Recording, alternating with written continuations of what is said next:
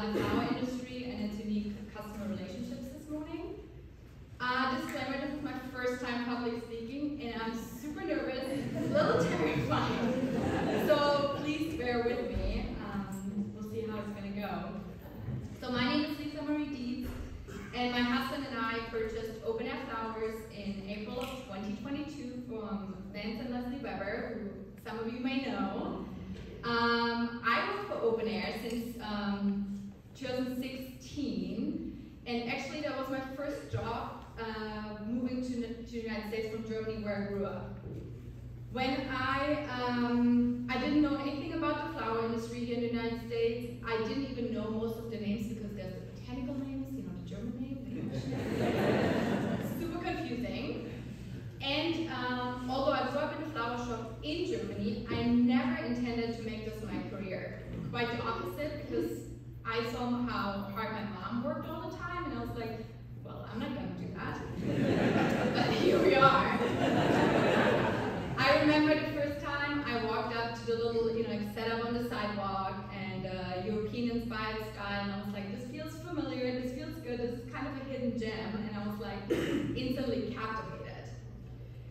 When we think of the flower industry, most of us might think about big weddings, Slough is a big destination for weddings, or we think of major flower holidays like Valentine's Day, which is coming up, or Mother's Day. And all of those are super important to our business, but for us at Open Air, the true magic lies in the day-to-day interactions we have with our customers. We have the immense privilege to walk and grow alongside our customers, and as their lives evolve constantly, so do their flower needs, and we are here for that every day. So your first flower purchase might have been like a single stem. You come in and like, oh, I like this flower, and then you gift it to a friend, or you place the order as a young adult for like prom flowers, or you pick up a bouquet on a random Tuesday. And sometimes you just come in and have a bunch of questions because it's quite overwhelming. Like we ask questions like, what colors do you like? No idea. What flowers does your person like? I don't know. And we get it, but it's, we help you through it, and as we recognize you, you come in more, you might notice that the flowers change with the seasons, and you find your favorite flower, or you feel like you're drawn to a certain color palette. And we get to know you better, and we can see that with every time you come in, your confidence grows, and that's really the joy for us, because you just make it more, you might buy flowers for somebody else, but it's not a chore anymore. It's like an actual delightful experience to you too, so it's a gift for both of you. So, so what started as maybe flowers for a first date, evolves to like a pick-me-up bouquet, and then you do like maybe Valentine's, like a grand gesture on Valentine's Day. And then we are part of your engagement flowers. You might get the opportunity to create your favorite wedding flowers.